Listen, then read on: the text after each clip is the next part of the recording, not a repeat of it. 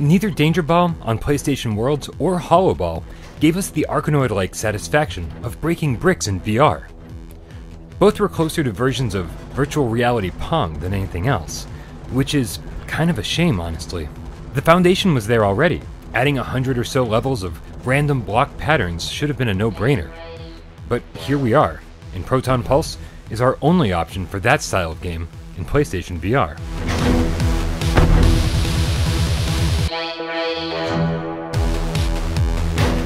And for $10, Proton Pulse actually gives off a pretty good first impression, with upbeat music and colorful graphics.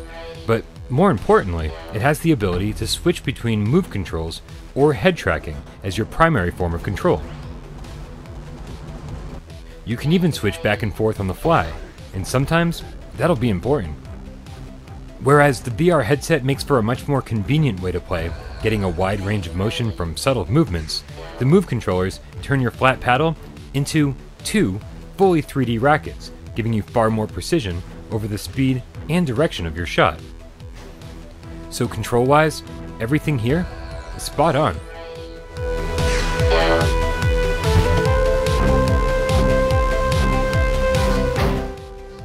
The first set of levels actually primes Proton Pulse for success, with simple but addictive gameplay. But levels start going by one, and it all just seems a bit too easy. Not to mention that the look of each level is eerily similar to the one before it. You'll start craving diversity long before the game delivers any. And once any actual challenge sets in, it'll become all too obvious that the precision you get from the move controllers is no longer an option. It's now mandatory. Hitting warp blocks and avoiding polarized ones requires a bit more skill. So this is when Proton Pulse gets good, right? Because of the increased difficulty? No, unfortunately not. The new obstacles are just an annoyance, removing any fun from the game that you might have already been having.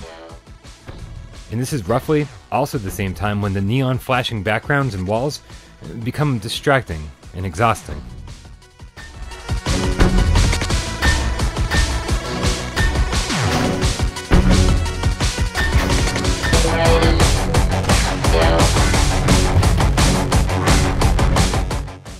I'm a huge fan of brick-breaking games.